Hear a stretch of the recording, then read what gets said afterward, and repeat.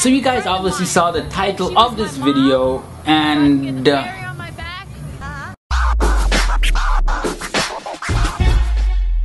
what's up, people? Down in southern Florida, they were having a tattoo expo, and apparently there's a new trend going on. They're getting tattoos in their butt. Not on their butt cheek, but in their butt. But yeah, that makes sense. Yes guys, it's a new trend, and the lady featured here, this is her second tattoo. I had 2 guys' names on it. And by the looks of it, she doesn't seem to be in pain one bit. Dude, it feels so good.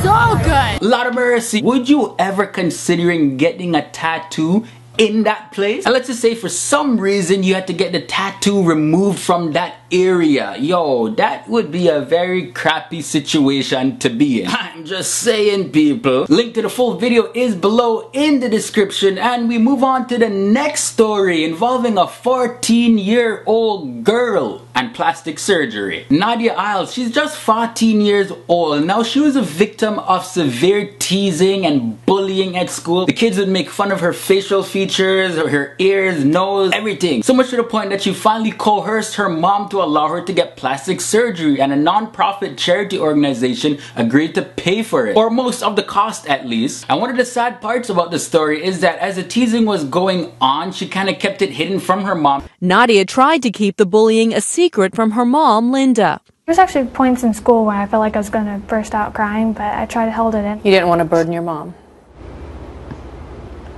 No. Nadia's mom was already coping with mounting medical bills for her son Josh.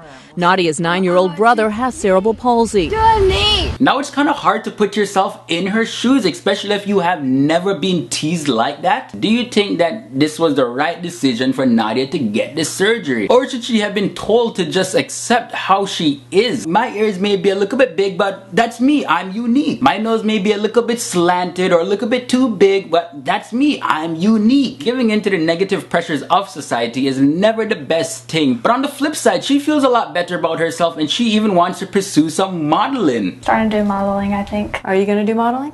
I want to. Now there's some people that need reconstructive surgery because they had their face ruined by other people, like in this case of this Colombian lady, Nubia Espitia. She was there walking down the street, somebody approached her with a cup in their hand, bam, splash acid right in her face. And so far she's undergone 17 reconstructive procedures in hopes to restore her face to even close to what it was before. Dr. Alan Gonzalez is a plastic surgeon that performs reconstructive surgery to ladies that have been victims of acid attacks for free, and he's the one that's been performing the reconstructive surgery for Nubia. Both of these stories are really sad. You see, like when you hold one of them next to the other one, you can see that one is like perceived ugliness and another one was inflicted ugliness. One was told she wasn't beautiful, the other one had her beauty stolen from her. Now let's wrap up with some galactical space news. Well, now they have like these 3D interactive images from that NASA Curiosity rover where you can actually go in and navigate Mars from the perspective of the rover. It's like Google Street. I don't know if you guys have done that before, where you go to like the Google Maps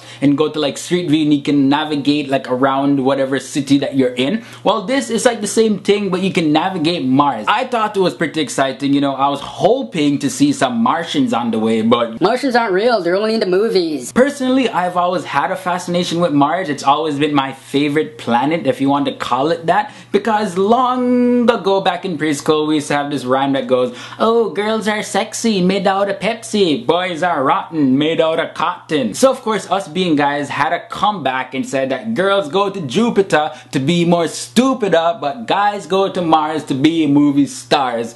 And I have no clue why I just told you that, but somehow it probably relates to the Mars story. That was my 5 cents on everything. Leave your thoughts and comments about your favorite story down below in the boombox. And until next time guys, I'm Leroy Sedman Kenton, the original natural born Jamaican black man. Boom, me out. Yo, the sun hottie? Lord. Basically the first scene was the intro where your character is introduced. Like in the final video it shows like this whole high-tech thing was like locating different Jamaican YouTubers.